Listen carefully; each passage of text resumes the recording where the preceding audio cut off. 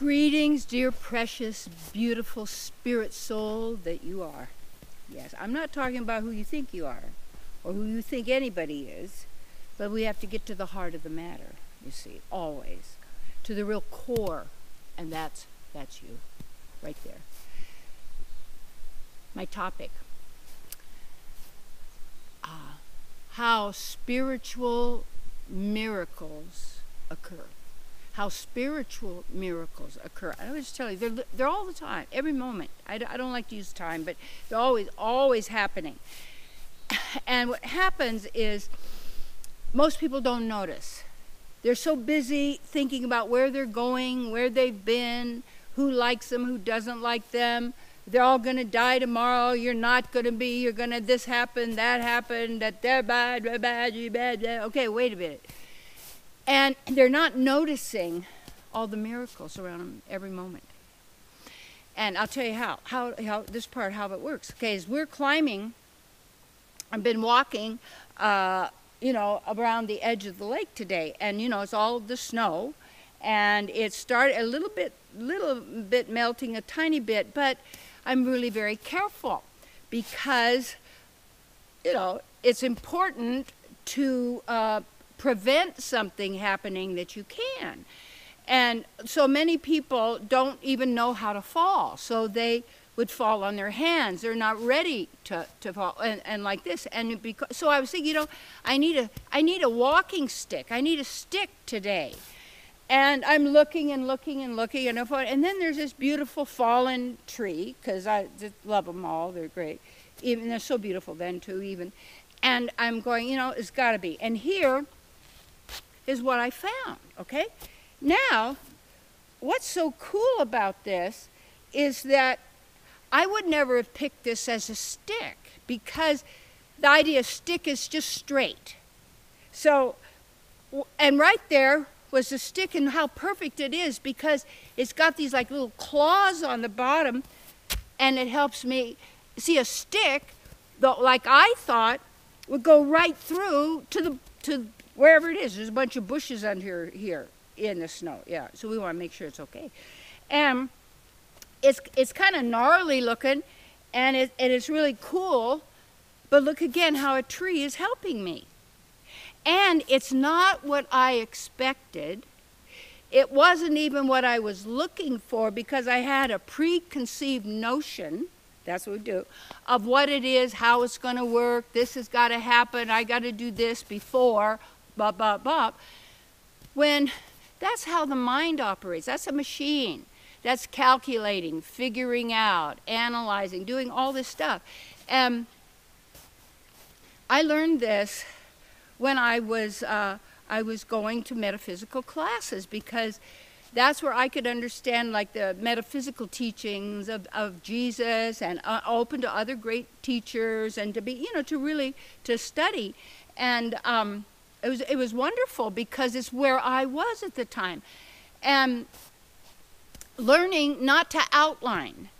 And what people tend to do, because they don't know who they are, they try to solve their problems in the mind. Like, I could have passed this up because it's not a straight stick like a cane, because it's not a stick. Well, it's maybe a branch, or it's a big stick, but it was the perfect one. It's got even this little goodie off to this side, gives me a little, and if it started to slide more, it's got a little break. Who could have designed a better walking stick?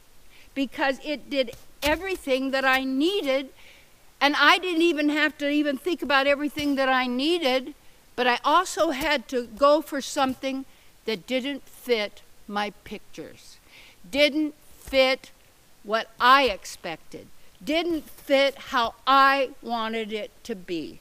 And I'll tell you one of the things too, it took a while, but once you know your patterns, and you start watching your patterns, whether it's in relationships, it's how you do your work, it's who you let stop you, who you're giving your power. Stop telling there's got to be a law about this. Stop that.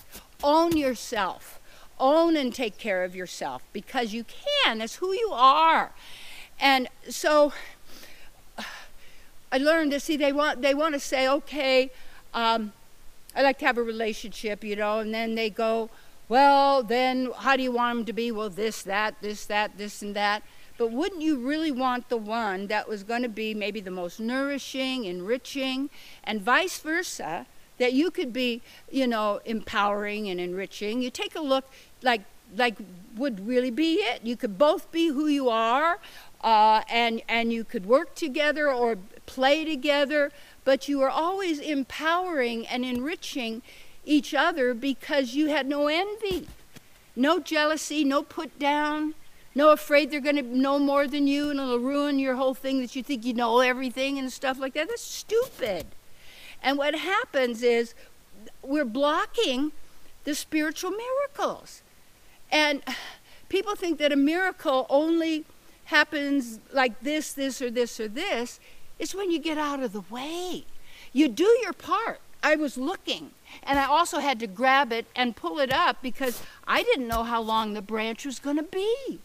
But that always happens for me. So it was there, and it was always, they had been there for me and waiting for when I needed it, because that's a great tree, you see.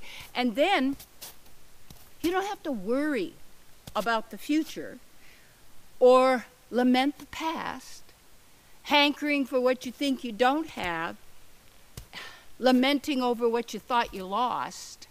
It's just jerking you around. That's the story. Get out of your story. You can watch it. And even out of your body to this body, and you're not even out of it, you don't need to do that. If you activate your spiritual body, this body will slough off, you see? Because it's not being supported because you've been healed from the mind virus. And that's the job. And when you do that, you say, the secret spiritual miracles, be open to the divine, do your part, and be grateful because it'll be right there. Very cool.